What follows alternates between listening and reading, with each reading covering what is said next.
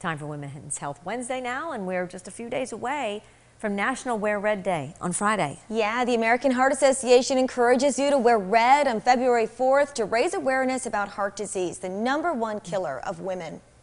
The American Heart Association says women are juggling so much right now with work and family, the pandemic on top of all of that.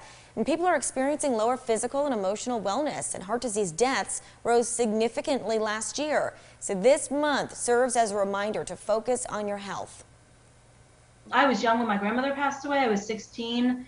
My whole life, my mom's had high blood pressure, but when my brother passed away at 47, it really kind of kicked things into gear. So I went proactively to my doctor and said, I need to do more to find out about my health. Advocating for yourself as a woman, say, I want these tests, especially if heart disease runs in your family.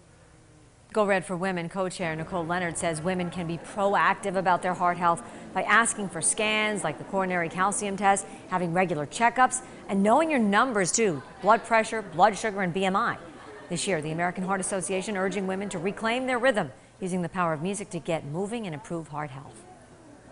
Even if it's just for 5 minutes a day that you get up, you put your favorite song on, and you get moving first thing in the morning. I know the mornings that I do that, it makes my day a better day.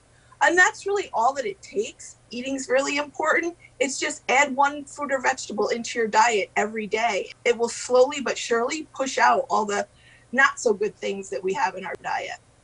So get the outfit ready. Don't forget to wear red this Friday. I think we're all going to try to do that, right? Yeah, to help raise awareness for cardiovascular disease and help save lives. And Ryan's raising his hand too, at least the tie. I don't know if he has a full red suit.